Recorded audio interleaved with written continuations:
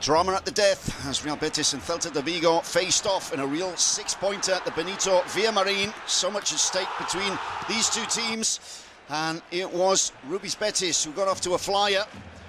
Fine move down the left between Canales and Fekir. Canales puts the ball into the middle. Emerson arriving late, second of the season for the Brazilian. Betis almost made it two.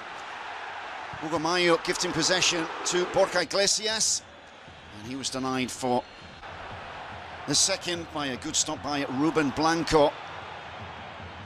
Into the second half, and Celta really came out, giving it all they had, applying intense pressure. Denis Suarez denied by Joel, and then Celta were denied by the woodwork. I do with a glancing header across goal after a corner. The breakthrough would come for a handball by Borja Iglesias.